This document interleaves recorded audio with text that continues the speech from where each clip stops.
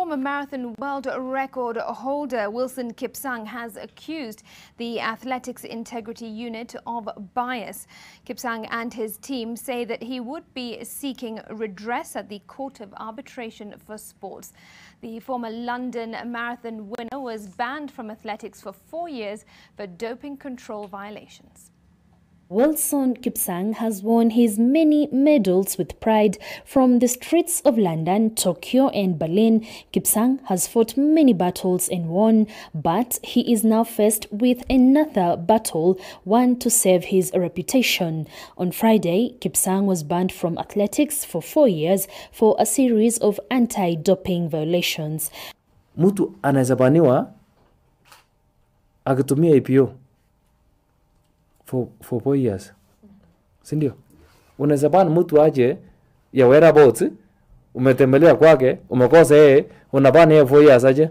According to the Athletics Integrity Unit, Kipsang failed to explain his whereabouts, tampered with the exercise by providing false evidence, and tampering with witness testimonies. This is reported to have happened between 2018 and 2019. He sticks to the same statement of account he provided to the authorities. Monday, hiyo ilikuwa Friday. Monday, wamekuja. The same guys. Nikamwambia ile postpone miss test. So you are coming now. You have me. Wakachuka blood na urine, kila kitu, wakatesti, wakatuma, jamaa kwa sawa. He further explains how an accident that led to a major snarl saw him miss one of the tests in question. Because this jamaa chairman ya park. Nako against ADAG na AK. So you decide to pan here. Kipsang says he has lined up a 14-member legal team to appeal the sanction at the Switzerland-based Court of Arbitration of Sports. He accuses the Athletics Integrity Unit of bias against Africa's rising stars. Commission ya IU ni wasungu peke yao. Okay? Kama ni wasungu peke yao, and majority of the athletes comes from Africa.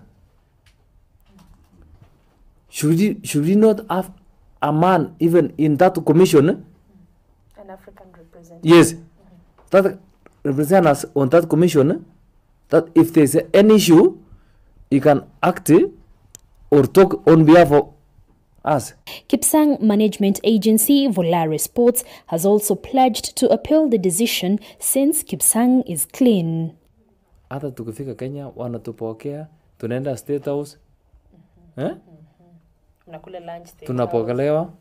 Tunakula lunch. Lakini shida ikitokea kama hii sasa from the Ministry of Sports.